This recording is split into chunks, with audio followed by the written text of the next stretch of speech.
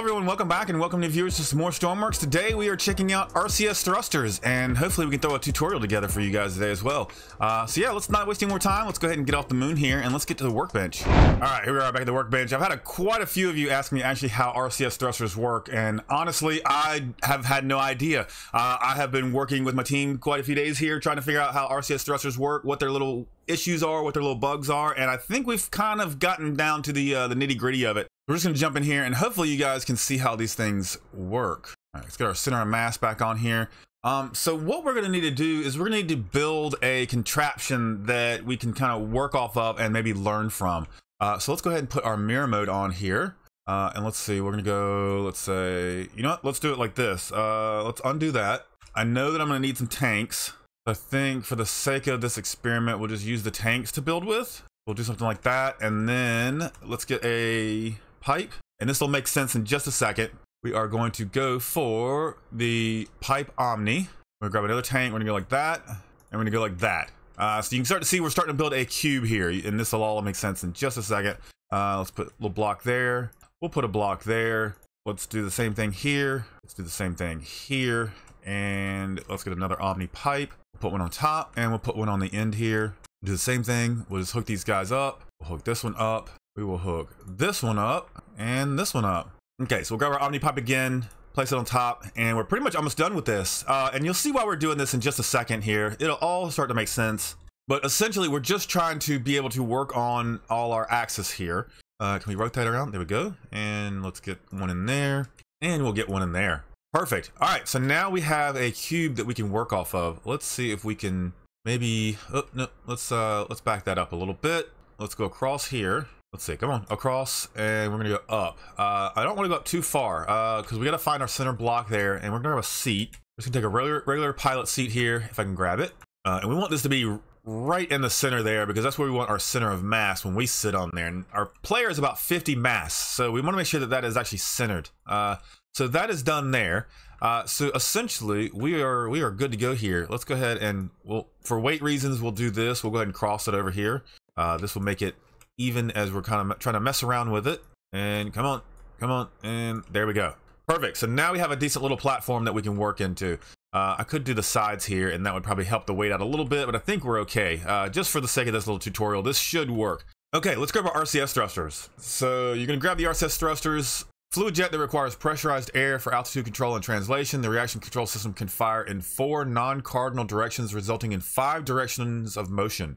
RCS thrusters also have body relative activation modes where thrusters will collaborate from different orientations to achieve desired translation or rotation.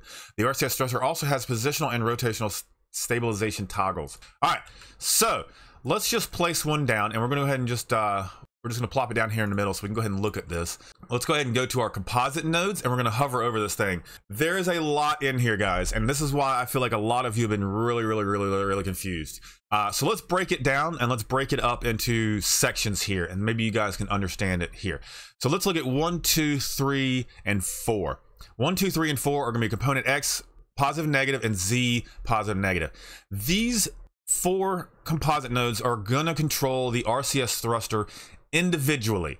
So it really does matter which way you place the arrows and things like that, because that's how it is going to control this. Moving on from that, we have 5 and 6, which is going to be enable position stabilization and enable rotation stabilization. So this is going to be like your gyro for your RCS thrusters. That's what this does. Position stabilization is exactly that. It will hold you in the exact position that you are, X, Y, and Z. Rotation stabilization, that's exactly what that sounds like. If you're rotating too fast and you're going out of control, it will stabilize that motion. Now you still will fall. If there's gravity on you, you'll still have that reaction pulling down on you. So that's where the position stabilization comes in. But if you're just trying to keep yourself from over rotating, that's where the rotation stabilization comes in. And we're actually going to be using that today. So that's something we need to keep looking at. So here's the meat of the RCS thruster. We're looking at all these body connections. So we've got 7, 8, 9, 10, 11, 12, 13, 14, 15, 16, and 17, and 18. All these are body rotations. So what that means is these RCS thrusters will work together to create the motions that you need. So when this is set, it does not matter which way these RCS thrusters go. You can place them however. They will all work together with one body on the vehicle. Now, with that being said, I do like to keep the arrows in a certain direction to at least keep peace of mind for me understanding what's going on. So usually what I do is I'm going to place one down. We're going to have our arrow go. I'm going to place it down again, but we're going to rotate so the arrow goes out, and we're going to do the same thing. We're gonna just keep rotating that clockwise so that our arrows just keep, the big arrow keeps pointing outwards. It doesn't matter. I've tested this several different ways. This is just my OCD kicking in, and this is how I'm having to do it. Now, I stress. Do not use mirror mode. Do not use any of the mirror modes. When I've experimented with this, it tends to reverse, kind of like a monitor, all the input settings and all that of the RCS thruster, and then you have big problems, and then things won't work, and then you're like, why are my RCS thrusters not working? How do these work? This doesn't make sense. Keep mirror mode off. Keep it off. I even recommend try not to use U, I, or O to flip the things. That is also something that I've noticed has some issues that might have been fixed by now with some of the patches, but I just recommend just place them as is. So we're gonna go around this whole thing, and we're just gonna place these on all of these here, like so, on that one and on that one, and we'll just continue around to the other side here. Do this as well. So essentially, we're gonna fill it up, and we're gonna have all four sides here done, and we'll go from there. All right, all our sides are done. Did we do the bottom? I did not do the bottom. Let me finish the bottom. All right, everything is done now. So we've got all of our corners picked here. Now, you don't need this many RCS thrusters. Clearly, the backpacks have shown that you need no more than 4, and I think 4 is going to be the minimum that you need. I've tried it with 2, and I noticed that I had some problems with certain axes not having control. So 4 is the minimum that you need, but for the sake of this tutorial, I'm going to be using all of these just so you guys can understand what's going on here. Now that we're sitting here, disregard the arrows. Do not look at the arrows. Let's just look at the actual black holes that are sitting on here. So if we were sitting in our chair and we think about this as one of our corners or control surfaces, we can think about these two right here. When they activate, they're going to push down, okay? When these two activate, they're going to push forward. We come to the side. When these two activate, they're going to push towards the side that way. And you've got these, they're going to push backwards. And then you've got the ones underneath, those are going to push up. So we've covered all directions. We got our X, Y, and Z here with all of these thrusters. Now we could reduce this down. We could go down to, say, 2 on each corner. We still have enough to control this cube here with just these 2, because we've got our up, we've got our forward, we've got our side to side, we've got our back, and we've got down. But you will start to notice that the larger the vehicle gets, the more RCS thrusters you're going to need to control this thing. They only have so much power, and these containers only have so much air in them. For the sake of the test today, we are actually going to be using infinite fuel just because these things were going to run out so quick. So I do recommend that you have some sort of system to pump these things up, keep air into them, have some massive tanks on your spaceship to be able to utilize these. But let's go ahead and let's grab ourselves a microcontroller and start building here. What nodes are we going to need? For one, we're going to need one of them is going to have to be composite. All right, so let's go in here. Let's change this up a little bit.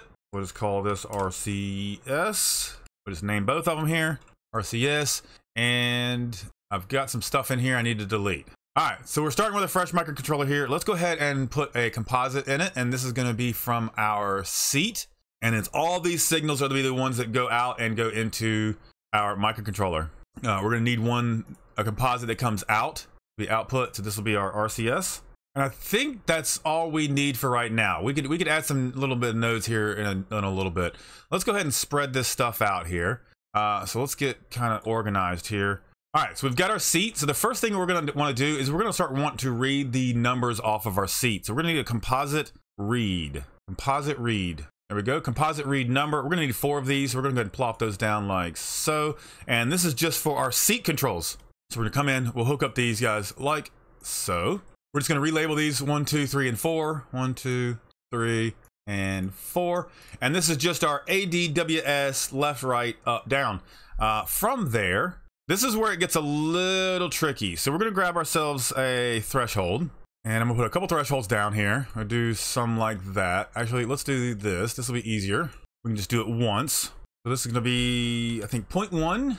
and this can be 1, and then for this will be 1, and no, this is -1 and -0.1. All right, I think that's good. Let's copy and paste this. And before you guys get too scared, I will leave a microcontroller on the workshop for you guys and this example so you guys can play with it and actually use it, try to understand what's going on. But we will go through this and actually put this together today as well. All right, so that works. So from the bottom one, our up down, we can go ahead and put into this threshold, and from our left right, we can go ahead and put into our threshold. Now the reason that we're doing this different from the other ones is the way we're going to do our left, right, and our up down is they are going to stay our collective and our yaw at all times. We have the up, down, left, right buttons. That's what most people are used to when we do helicopters, and that's how I'm going to be building this thing today. Our A and D and our W and S are going to act like helicopter controls. So our W and S will be pitch, and our A and D will be our roll of the vehicle. But we're going to put a switch in here, allowing us to change the directions of that roll and that pitch. We're going to go into what we're going to call strafe mode. So then instead of pitching forward and rolling left and right, we will be strafing left and right and forwards and backwards with WS and A and D. So you'll have all kinds of different ways to control your vehicle and move it around. So these guys here are done. Let's bring those down. I'm going to need to copy this. So we're going to copy paste. We're going to bring that up, and we're going to do that one more time like so. From here, I want to get a junction box, and I'm just going to put a junction here and a junction here. And this is going to allow us to switch between these two controls as we start doing this. So we're just going to hook these guys up like so. We're going to do the same thing to the top here, and we'll just hook these guys up like that. Perfect. We're getting somewhere. We're getting somewhere. So now this is going to be our switch signal. So we can come back here. We can add a button here, and we will call this one strafe.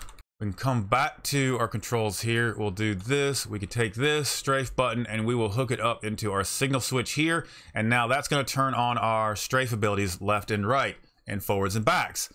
We can move this over now in line with all of this. We make this a lot neater. Let's do that. Now we're getting a little neater here. All right, from there, we are going to need a composite right. So we're going to drop one down. We're going to come over here. We want to start on channel, what did I say? Channel 7. And I think we need 12 channel counts. Let's see. How many do we have here? 1, 2, 2, 4, 6, 8, 10, 12. Okay, perfect. We're getting somewhere. Now this is where it gets really confusing. So we can go ahead and we can send this to the RCS here. Now we're gonna have to come back. We're gonna have to read that RCS thruster and figure out what all of these are. So just so we can understand this, we've got a lot of connections here. 7 and 8 is gonna be our X plus and X minus. 9 and 10 is going to be Y plus and Y minus. 11 and 12 is going to be Z plus and Z minus. And these are all of our strafe controls.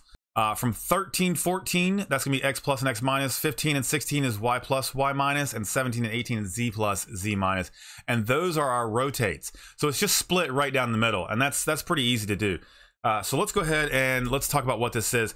So I'm going to put a graphic up here on the screen here.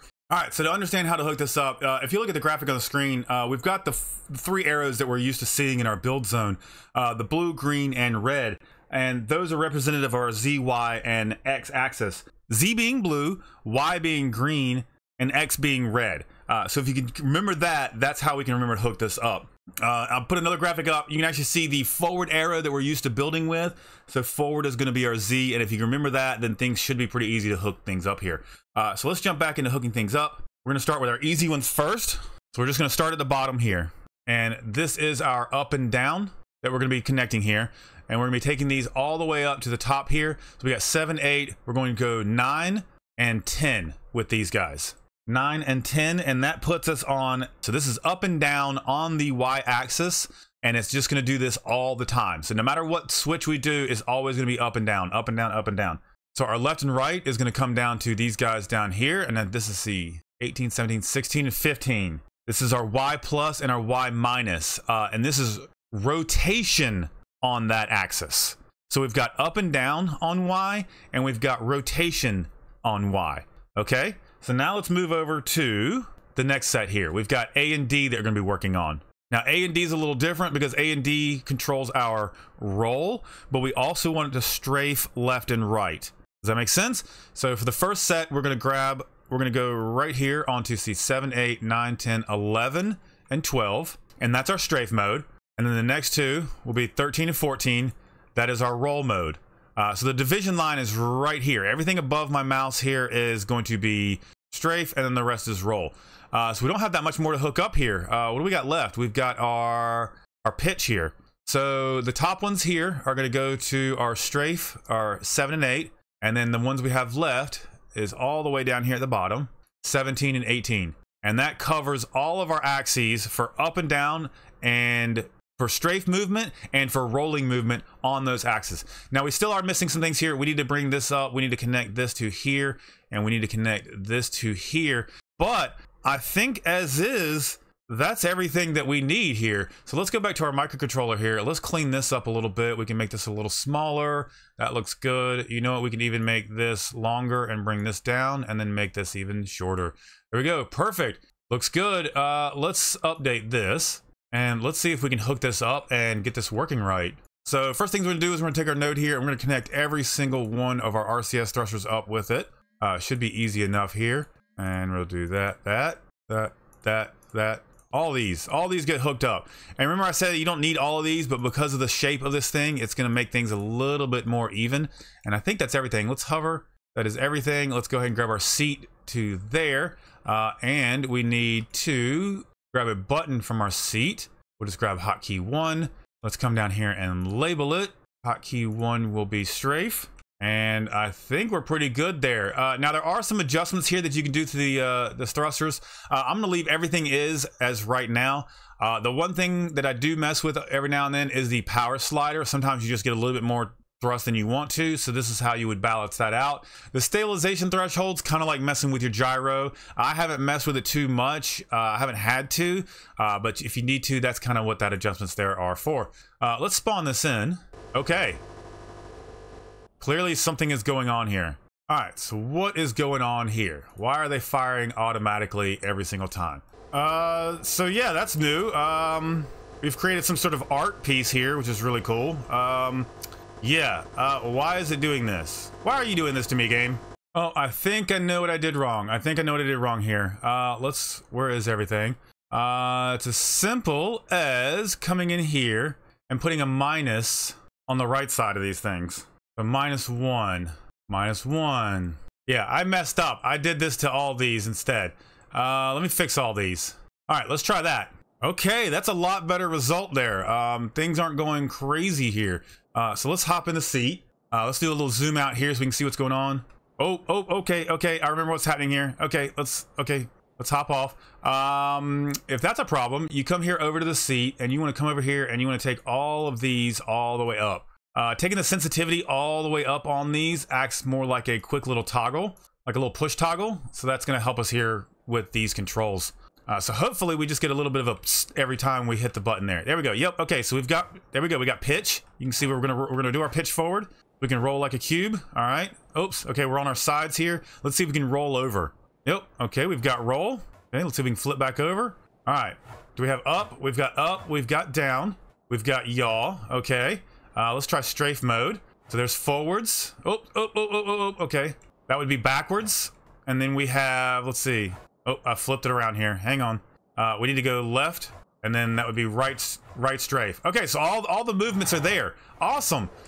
We've done it. We can take this one step further though. Let's put some stabilization into this thing. All right, so let's come to our microcontroller. We're gonna go to the design portion. We're gonna make this a little longer. We're gonna add 2 more nodes here. We're gonna call one rot for rotation, and the other one is going to be POS for position. Let's come over here to our logic. Let's spread this out. For this, I'm gonna grab another composite right. You could add it into the system here, but I don't want to change things up. I don't want to have to change my numbers around. So I'm gonna do it this way, and it's gonna make things easier.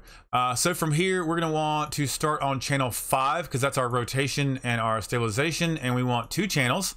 We'll just bring that up. We'll bring position and rotation into that, and then we'll just drag that straight in like that. That should work. Let's update and hook up. So 2 will be our POS, 3 will be our rotation. The POS and rotation. All right, let's see if that stabilizes this thing at all. And we'll see how the difference is here. Okay, so we've got crazy rotation here. We can see we can just kind of throw it around all over the place. Let's try, We're gonna hit 3. Let's see if we can get back up on our sides here. There we go. I've got rotation control on. As I try to move around, you can see it is trying to hold that position for me. Can I get out of this corner here? There we go. So no matter what I do, it's a little bit more stable to fly. You know what? Let's get out of here. Let's get out of here. We're going over to, we're gonna go to an open area here. All right, over at the train yard. Now you guys should be able to see how this works. Okay, so I'm just gonna go get some up collective here. Get into the air. Oh, okay, see, we're all over the place. Nothing's helping us stabilize. Now let's do rotation stabilization. You can see that it does constantly move, so you will be burning more gas, but you can see I'm a lot more stable in how I fly. Now, if we were to go to position hold, I just hit position hold, and we are not falling. We are not doing anything. We are just holding that position. If you would take rotation control off, you can sit here and spin in that spot, but it will hold that position still. So yeah, guys, there is an RCS control thruster for you. I hope this tutorial helped you guys out. I have struggled all week to try to figure out how to get these things working, and yeah, now we have a way to get these things working. So I will leave this on the workshop for you guys, and you guys will be able to use this, and yeah, hopefully it'll help you out. Hopefully you can make some cool builds. Hopefully you can throw this on your rockets and actually get to the moon and maybe make a lander. I feel like that's where everyone's struggling to make landers right now, is we're all waiting to learn how to make these RCS thrusters work. So yeah, there you guys go. I hope this helped out. I hope this helps you out a lot. If this tutorial did help you out, make sure you throw a like on this video. Subscribe to this channel if you haven't already. Make sure you share it with somebody, because there's a lot of people out there that need to know how these work. And yeah, guys, if you keep suggesting them, I'll keep trying to make them as long as I can figure out an easy way to make it for you guys. And yeah, see you later.